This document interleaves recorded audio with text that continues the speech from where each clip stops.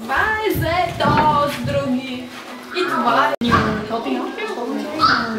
No, I'm just traveling around and like something very much the music therapist also working.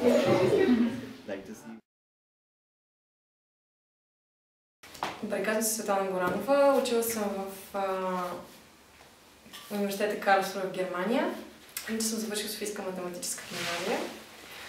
И след това заминах по програма Еразъм за млади предприемачи в Италия, в един музей интерактивен на Адриатическо море в Триест, Северна Италия. Върнах се, защото за мен заминаването в чужбина винаги е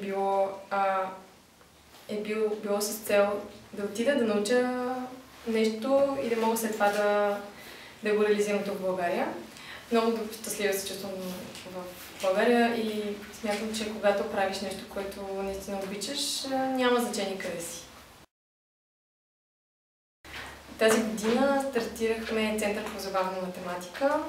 Целта е да разпространяваме красотата и творчеството на математиката сред деца от 5 до 105, от 4 до 104 години. И организираме ателиета по забавна математика, работим в няколко частни училища в София. Организираме математически рождени дни, участваме в фестивали и панаири в България и извън България. И изобщо всичко с привкус на забавна математика.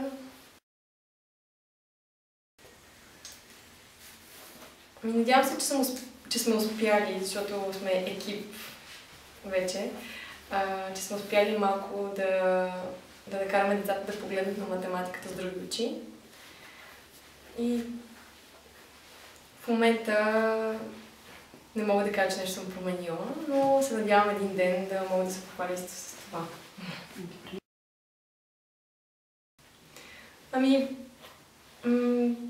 София в моите очи се променя определено, защото постоянно срещам чужденци в България, които са очаровани от нашата столица, пък на мен никога не ми се е струвало, че е най-красивият град в света, но започвам да откривам хубавите неща и мисля си, че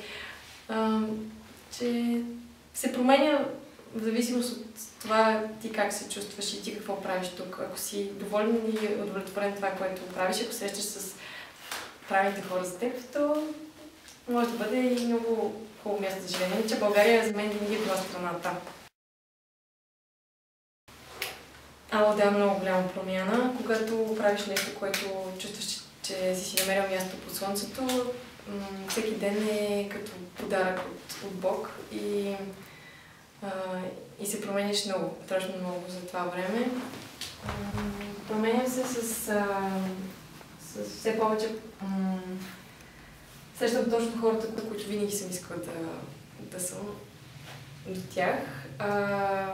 Запогледна съм все повече от хора, които харесват това, което правя и съответно аз също това, което те правят. И някакси това ме променя, защото съм вдъхновена всеки ден.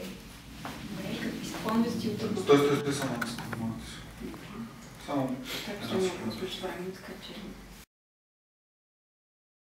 Няма конкретни планове, по-скоро искам да продължавам в същия дух, да се развиваме по същия начин, както с последните 9 месеца в България и може би да се разраснем и извън България, защото това за мен е голямо предизвикателство да работи с чуждестранни организации и хора на цял свят.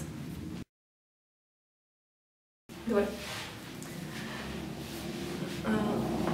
Искам да пожелая на всички да вярвате в най-хубавите си мечти, защото всъщност те са най-истинските ви мечти. Супер! Много добре. Мерси много.